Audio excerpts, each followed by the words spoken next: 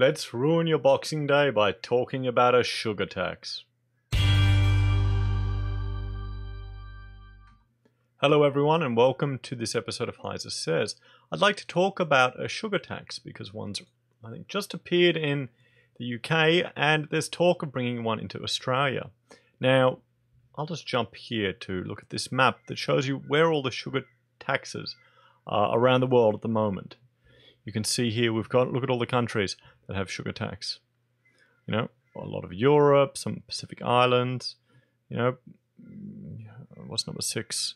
Dominican Republic, Barbados, and 7 cities in the United States. San Francisco, of course.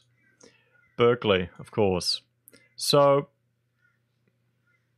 does it actually work? Does it make a difference? Or is it just essentially a sin tax that will hurt the poor people? Sugar is in everything that's processed pretty much. If you want to try and remove sugar from your diet, it can be really hard. It can be quite shocking as well when you figure out how much sugar is in all the food you eat. My wife and I did it, and she had migraines for 5 days because she gave up sugar. I would highly recommend that people give it up. I think it's a drug. It's not good for you. It is not healthy. But let's read this article that sugar taxes haven't proven effective in tackling obesity. Just like taxes on cigarettes haven't really stopped cigarettes. There's still a lot of people smoking, a lot of poor people smoking. I have the theory that, you know, if you've got less wealth, you've got a stressful life, you're, you know, maybe living paycheck to paycheck, it's the little luxuries that you appreciate, you know, a little bit of happiness here and there, a chocolate bar here, a soft drink there, a couple of smokes. So you tax the hell out of it, and you tax that one little luxury that someone on the lower socioeconomic scale of our civilization could afford, because of reasons. So Malaysia recently became the latest nation to call for a tax on sugary foods or drinks to tackle obesity. 4,000 miles away, a recent Senate inquiry into public health policy in Melbourne, Australia, Green Party Senator Richard Donate, good old Richie Rich, quizzed me about the Australian Taxpayers Alliance research, which revealed that sugar taxes have failed to make any significant dent in obesity rates in the countries that have pursued them.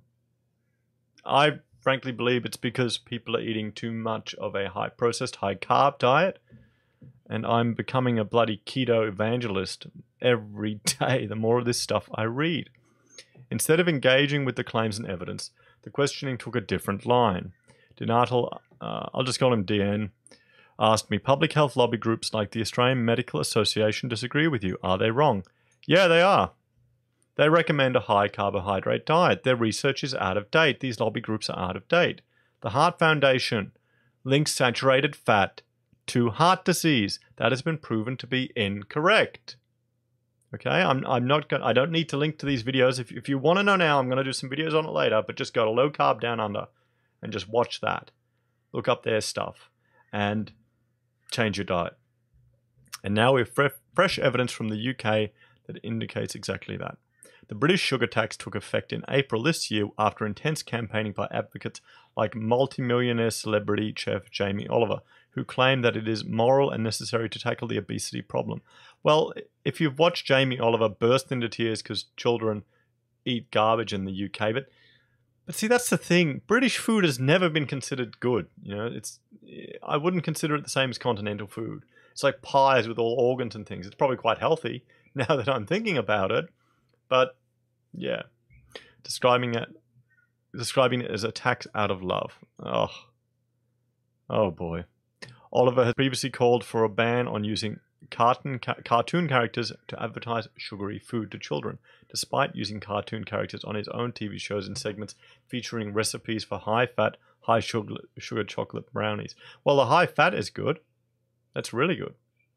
Back in April, 11% of British shoppers claimed that they would cease consuming sugary drinks if a sugar tax took effect. Since then, the figure has fallen to a paltry 1%. I can't really say I drink that many sugary drinks. I never even did before I went on all these diets. It was just My biggest vice was the energy drinks at university. It would be the V and it would be the mother, drinking those. I've got a picture of me back at university with like 6 cans of V on my desk that I just downed one after the other. Surprisingly, the number of people who said they will continue to buy sugary drinks also rose post-tax, from 31% in February to 44% in June. Nielsen's sales figures also show that big brands like Coca-Cola and Red Bull grew substantially over the 12 months preceding August 2018 by 7.6% and 9% respectively. UK figures should come as no surprise. Multiple American states and 5 major countries, Denmark, France, Hungary, Mexico, and Chile, have experimented with taxes on sugary drinks or sugar. Not one of them has seen a material impact on the rates of obesity, which continues to climb across the Western world. Well, yeah. I mean, you cut out sugar, fantastic. Sugary drinks, people just buy other crap. Guaranteed, they'll buy other stuff. It needs to come down to education. It really does. We need to get a better education system in place to teach people more about diet, to show that the food pyramid was completely wrong, to teach people about the hormonal way and theory behind gaining weight, not just a calorie deficit. None of this is going to work. Okay. Soft drink consumption in France was 4.2% higher in 2015 than it was right before the tax was introduced. A significant increase even when adjusted for changes in France's population. Oh, I wonder what those changes were. I wonder. In Mexico, Nielsen sales data showed that over a 2-year period since the introduction of a sugar tax, soda consumption fell by 182 liters in the entire country. What? Hang on. Wait, just 182 liters with this tax, with a population of $120 million. Okay, let's get my calculator tool here. 120 million. No, sorry, wait. No, I'm doing it the wrong way around. I've got to do 182 liters. Let me clear this. Should have prepared this beforehand, but this just shocked me. 120. 1.51 e to the negative 6 liters. You know, that's just insane. Someone's calling me here. I'm just going to turn off my chat. Okay, so that is insane. It really is. So I'm still shocked at how little a difference that made over an entire population. Just think how much it would cost to implement that tax. How much extra paperwork and BS will be involved in implementing a tax like that, and how much it would cost. So they literally have spent, I'd say, millions of dollars implementing this procedure, this bureaucratic BS. The government's probably got it back, but the businesses that have to deal with it, I guarantee you haven't. They're not going to get a tax deduction because of this. It's going to hurt them. It's like the GST. You know, a small business owner, you've got to do all your paperwork every month. Every month. So despite this, sugar tax lobbyists and activist groups were so eager to claim success that they announced the findings of a study claiming that the Mexican soft drink tax has caused a 12% reduction in consumption across the populace since it was implemented in June 2014, with a 17% reduction among low-income groups. So that's 1.56 liters to e to the power negative 16th power negative 6th reduction per person. That doesn't make sense. The non-peer-reviewed study, which was coincidentally overseen by one of the tax's strongest proponents, an advisor to the Mexican government, consisted of panel interviews with self-reported data. Glaringly, the study ignored actual sales figures. Wow. How can people take this stuff seriously? I feel this is very similar to the government interventions to try and mitigate climate change. You know, to offset a prediction for 100 years in the future, we don't know what technological advances we have, and we could be much smarter with using our resources now to have better outcomes for quality of life for people these days. Oh boy. But then, you know, they're lobby groups. This is their job. This is their job. They don't have a real job. This isn't like a hobby. This isn't like me recording some videos, you know, now and then for a bit of fun. This is their job. So they have a complete bias to this.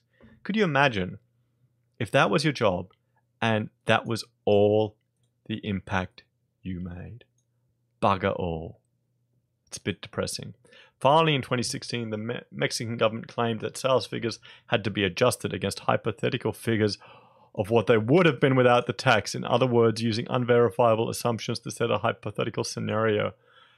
Oh boy, that lets them claim victory no matter what the real results were. That's hilarious. That is utterly hilarious. Clearly, burying one's head in the sand makes more sense than admitting defeat. We now know that the soft drink industry in Mexico has rebounded, and the regressive taxes only serve to take money out of the pockets of poorer Mexicans to line the state's coffers. So much for a tax out of love. Yeah, it's just insane. We need education. We need to tell people to eat more saturated fat, to stop eating sugar, to teach them that sugar is processed similarly to alcohol in your body. You can pickle your liver with sugar. That's what we need to teach them, not putting a bloody tax on them. Stupid governments. This isn't the first time that junk science has been employed to defend sugar taxes. Chile added a modest tax of approximately 5 cents to every 500 milliliter can or bottle of sugary drinks in 2014. Researchers admitted that the data showed no significant actual impact in reduced soda consumption, yet they still concluded that the minuscule tax increase had caused a staggering 21.7% drop in soda sales based upon assumptions and modeling that are not disclosed in their paper. So, BS, it's just propaganda. Again. But obesity rates continue to climb, yes, because of our high-carb, high-processed diet that we're eating in the West. Despite an actual decrease in sugar consumption, it's driven in part by the emergence of diet and zero-sugar alternatives and reformulation of products to lower sugar content in response to demands from health-conscious consumers. We know it is perfectly possible to consume sugar as part of a balanced diet, and that sugar has no impact on weight gain if the individual burns more calories than they consume. Well, see, this is the calorie deficit model there. That is out of date. I wouldn't agree with that. It's a very simplistic understanding of the human body and how it processes food. No, sorry, you're wrong there, mate. Perversely, we also know that taxing sugary food and drink only pushes comfort food seekers to non-sugary alternatives that are just as bad or worse, including savory fatty foods and alcoholic beverages. I think the alcoholic beverages are definitely worse. Fatty foods, if it's a saturated fat, if it was cooked in tallow or lard and not engineered seed oil, also known as vegetable oil, then it probably wouldn't be that bad. All sugar tax do is punish working consumers seeking to treat themselves some relief at the end of a long week. Yes, it does. But that isn't going to stop the international public health bureaucracy from demanding them. Okay, and this was written by Seta Mara, who's a young voice contributor to the Director of Policy at the Australian Taxpayers Alliance. Fantastic. So that was a great piece and well written. If you're interested in these type of things, I recommend that you look up the Australian Taxpayers Alliance. But let's also have a look at here.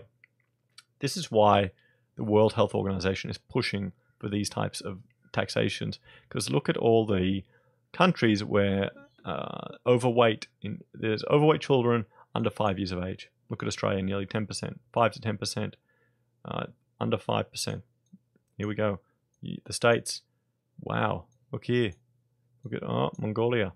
So they think that a tax will limit this. I don't think it'll work. I think it's been proven not to work. It's just going to take away a treat from people. Guys, what do you think?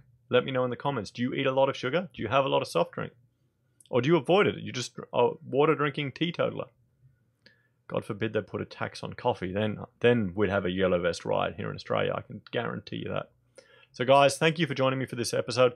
Have a lovely Boxing Day, and I will see you tomorrow. Bye for now.